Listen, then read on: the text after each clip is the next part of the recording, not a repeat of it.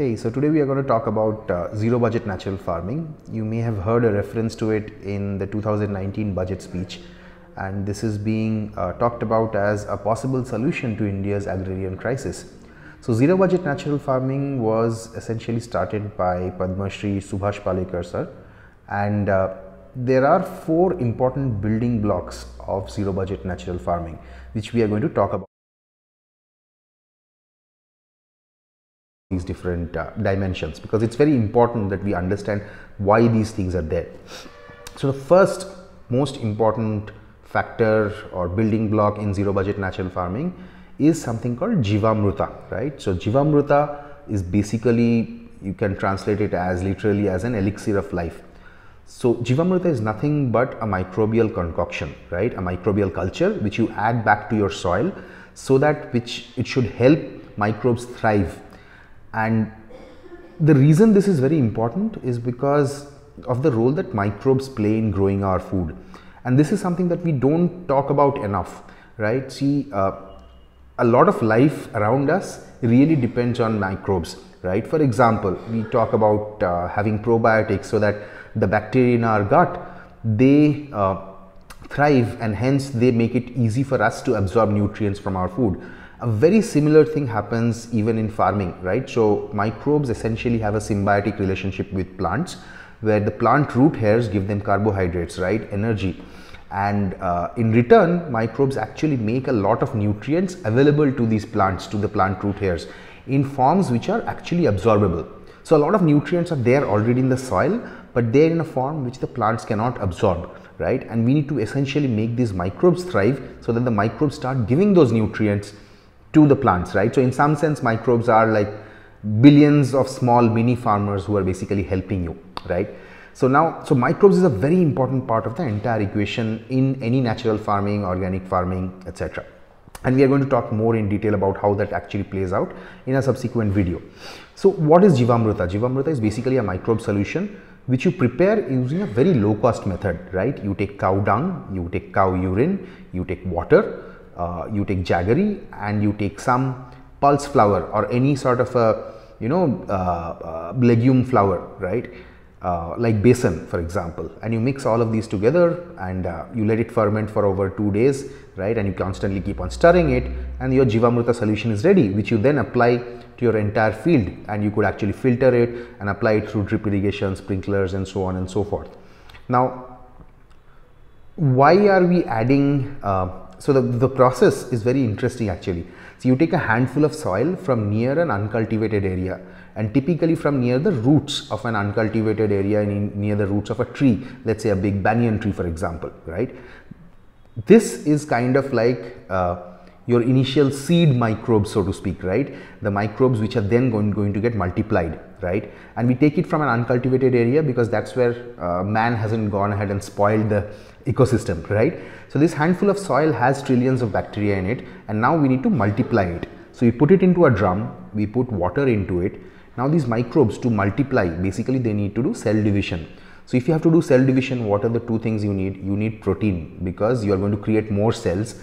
Making cell bodies require protein. So that's why you add pulse flour, besan, or cowpea flour. Cowpea flour is actually probably one of the most effective ones because the protein content is extremely high. So this pulse flour that you add provides the protein required for doing cell division so that the microbes can multiply. The second thing that you need for cell division is energy. So that's why you need to provide sugar, right? And that's why you put jaggery into it. So when you use the jaggery, you need to make sure that you are using chemical free local jaggery, right? So you put in jaggery into it, which basically gives energy for cell division. And then you have you put in cow dung, cow urine as well, right? These basically act as nice substrates for these microbes to multiply as well.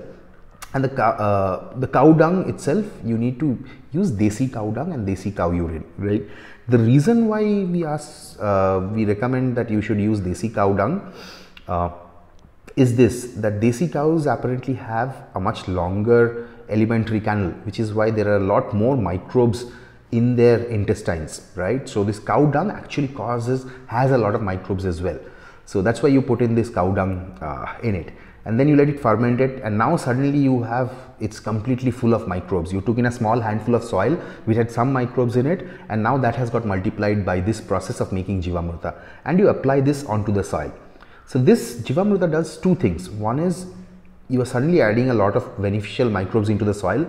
These microbes, as I mentioned earlier, are not only going to help plants absorb the nutrients, but these microbes also play a very important role in fighting other bad microbes, bad pathogens, diseases, and so on and so forth. These are like these hundreds and millions and thousands of millions and billions of small soldiers who are essentially fighting with you to try and get everything done, right? So, so you have added now these microbes into the soil, right? Now the second thing that this Jivamruta also does is that it starts attracting earthworms, right? So a lot of earthworms live under the soil, slightly deeper, okay? So they are living maybe in the subsoil area, maybe they are 100 feet below, and so on and so forth, because the environment on top is not really so great for them, right? I mean, when we do chemical agriculture, we use things like urea and so on and so forth, which earthworms really hate, and they kind of desert the topsoil and they go out. And earthworms have a very important role to play in all of this, which again we are going to talk about in a subsequent video. But so the second purpose of Jivamruta is to really attract these earthworms to the top surface, because these earthworms have a very important role to play in our type of agriculture. So that's Jivamruta, the first building block. The second building block is called Bijamruta, right? Bijamruta is something which is very similar to Jivamruta, but you use it before planting. You would dip your saplings into Bijamruta, or you would dip your seeds into Bijamruta. So it's a seed treatment, right? So when you plant a seed, that's when a seed is really at a situation where the seeds are extremely susceptible to diseases, pathogens, funguses, etc., right? Bad funguses, because there are good funguses as well. So seed treatment by using Bijamruta is extremely important. How you prepare Bijamruta is very simple. You need local cow dung, local cow urine, and you need some lime to essentially adjust the pH, right? So you dip your seeds into Bijamruta, you dry it for some time, and then you plant it, or you dip your saplings into Bijamruta and then you plant it. So this is the second pillar, right? There is another advantage of using Bijamruta is that when you buy commercial seeds, they are usually coated with this something called thiram, which is actually a poison. So when you do it, when you wash the seeds in Bijamruta, this thiram also gets washed away, so which is pretty cool, right? Because you are essentially adding nice stuff back to the soil and not some amount of poison. The third important pillar of ZBNF is mulch. So mulch can be live mulch or it can be straw mulch, right? Straw mulch is nothing but crop residues, for example, or any dead bodies of plants essentially. In fact, theoretically speaking, even dead body of animals as well. But think of it as, for example, you have harvested your rice and your remaining part of the rice is there, the straw is there, and you can use that as mulch. The whole idea of putting in mulch is that it adds back organic matter to the soil. It gives shelter for your earthworms and microbes, right? So your microbes go ahead and decompose this mulch and it starts forming the humus layer as well. And the third very important thing is that mulch also prevents your weeds from coming up. So if you look at any organic farm, typically 30% of your labor effort is going to go in just removing weeds. And unlike chemical farming where you would use a weedicide, in organic farms you can't really do that. So you have to basically manually pluck out all of these weeds. And this becomes a problem. When you put a layer of mulch, let's say 3-4 inches of mulch on top of your wherever you are growing your saplings, the huge advantage is that your weeds get suffocated, right? So your weeds get suffocated and they cannot grow. So your weeding effort reduces significantly. So that's the another advantage of mulch. And finally, very importantly, mulch essentially protects your soil from being directly exposed to the sun or to the atmosphere. And this is very important because if, let's say, your rain hits the soil directly, your soil starts leaching out of a lot of your nutrients, right? Secondly is that your soil gets compacted when it's completely open and left open. If you see fields and you have not cultivated something in the field for quite some time, if you just leave it open, it's just going to become hard on top, and which is where your plant root hairs cannot penetrate, right? So it's very important that if you put mulch, because once you put mulch, it protects the soil, right? So you can actually do without tilling, and in fact in ZBNF the idea is to do very light tilling or no tilling after a certain point of time after your soil has attained a particular structure, right? This is very different from conventional agriculture. So this is the third aspect, which is mulch, right? The fourth aspect is what is called as vapasa, right? And vapasa essentially means that your soil needs to be aerated in a way such that water vapor is available to your root hairs, right? So if you look at root hairs don't really absorb water as such.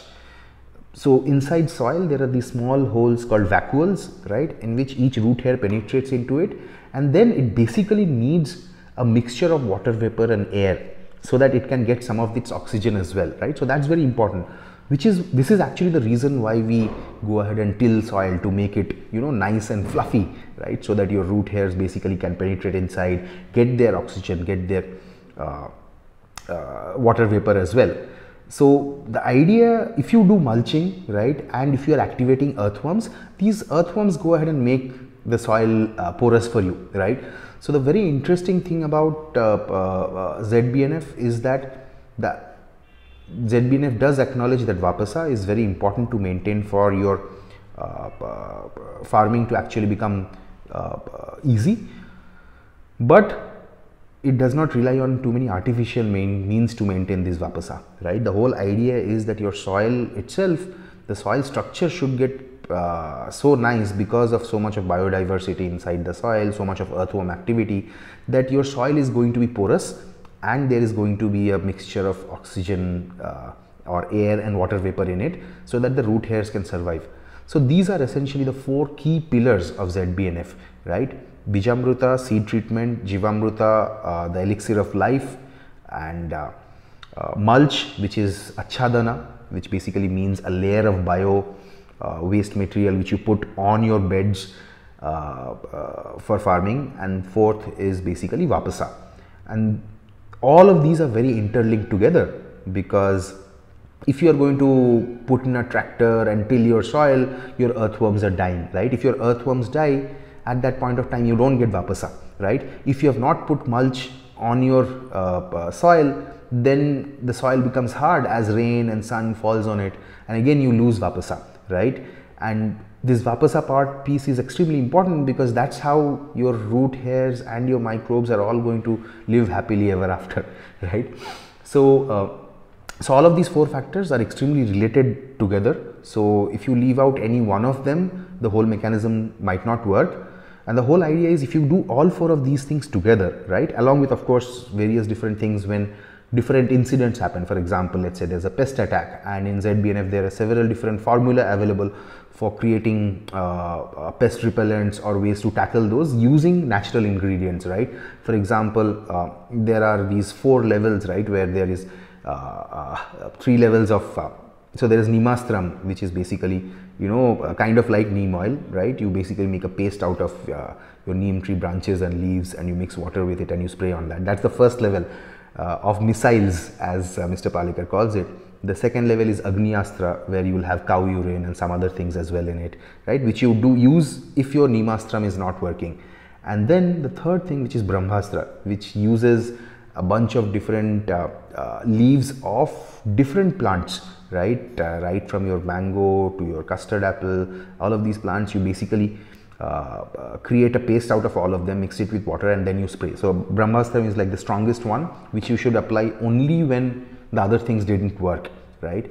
And these things work because they all have alkaloids within them, natural alkaloids inside these leaves, which actually repel pests or which attack pests, right? So we are going to go into great detail about each of these in subsequent videos, but for now, let's just take away these 2 things. One is ZBNF is about natural farming, trying to grow things with the help of nature, with as little involvement from us as possible, because nature knows how to grow food. Second is zero budget or very low inputs. That's the other angle of it. And there are 4 important pillars of zero budget natural farming. Till next time, bye bye.